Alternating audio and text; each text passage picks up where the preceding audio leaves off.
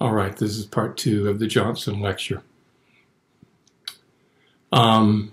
CIA was a bureaucracy, and he knew that bureaucracies were not always trustworthy. They were not always responsive to presidential direction. He saw occasional frustrations on the part of both Eisenhower and Kennedy with some of the analyses done by CIA and some of the covert actions that were not effectively carried out. He had 3 DCIs. First was a man named John McCone, who had served Kennedy. McCone wanted to have frequent personal one-on-one contact with the president. Johnson did not want that. Johnson was a big reader. He read documents, reports voraciously. He thought it was a waste of time to have to sit still and listen to a DCI brief him for 15 minutes when he could read the same report in 5 minutes. McCone, after a couple of years, left out of frustration with that arrangement. Next, Johnson picked a man named Rayborn, who was really not up to the job, and Johnson eased him out of the job to bring on Richard Helms. I'm sending you some links with some video and audio about and by, or featuring Helms speaking. Helms and Johnson had what I would describe as an ideal relationship. During the Vietnam War and with other difficult foreign policy crises, Helms had the sometimes unpleasant task of conveying analyses to the president that did not fit with what Johnson believed. But Helms made it very clear after he left government that Johnson had never suggested that Helms or the CIA alter their analyses. So Johnson was not politicizing them in that sense. I'll just talk about the Vietnam War briefly, which became a very large event during Johnson's presidency. By the way, if you're wondering what happened to Mr. Kitty Cat, he's now on my lap, so I think he'll be good now while I talk to you. The analyses of the Vietnam War effort, presided over by CIA and reflected in national intelligence estimates, were always, I would say, cautiously pessimistic about the war effort. The analyses tended to say that the war would last for a very long time, and it was hard to envision when, if ever, the communist side would give up. This, of course, was frustrating for Johnson to read. So I think it's fair to say the intelligence agencies were not politicizing the intelligence that they provided to the president. Of course, CIA carried out major covert actions in that war against North Vietnam. One of the interesting things about spying is that, of course, CIA spied in human and technical ways on North Vietnam. It also spied on the government of South Vietnam, our ally.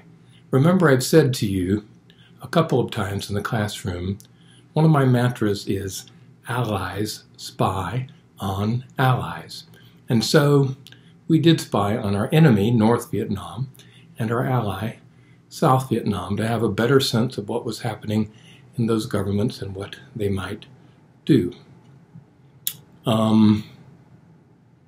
Johnson, like Kennedy and like Nixon, who would succeed him, sometimes authorized or asked CIA to spy on domestic political dissidents. He asked CIA to spy on anti-war protest movement leaders. And this put Helms in a very difficult position. Helms could have said simply no, but he did not do that.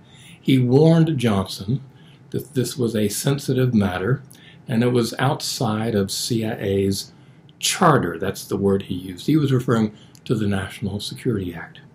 But Johnson wanted it done, and Helms had it done. The reports that Helms provided to the president were not satisfying to Johnson.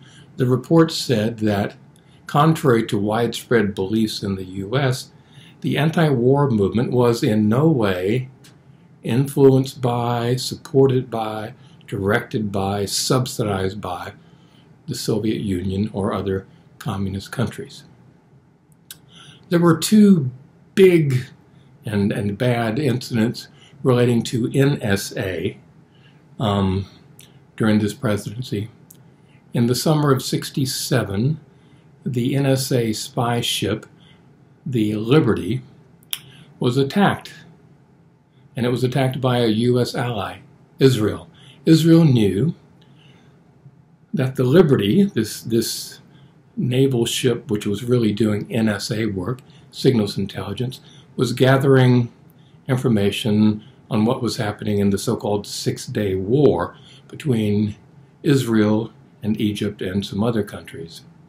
Amazingly, Israel, its military, attacked this U.S. spy ship, disabled it, killed some Americans, and then Israel claimed it was a mistake.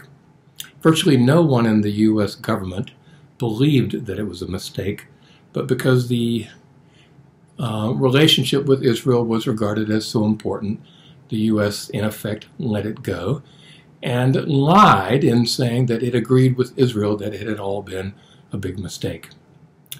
And then in the latter part of 1967, or actually it was January '68, North Korea attacked and captured another ship, the Pueblo, off the shores, in international water, but off the shores of North Korea.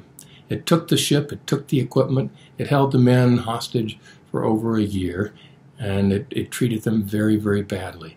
Right at the end of the Johnson presidency, the U.S. did secure the release of the men, but of course not the ship. One more thing about Johnson and CIA and the Six-Day War. There were a number of things that improved Johnson's confidence in the CIA and in his DCI, Richard Helms, who served from sort of midpoint 1966 until early '69 under President Johnson.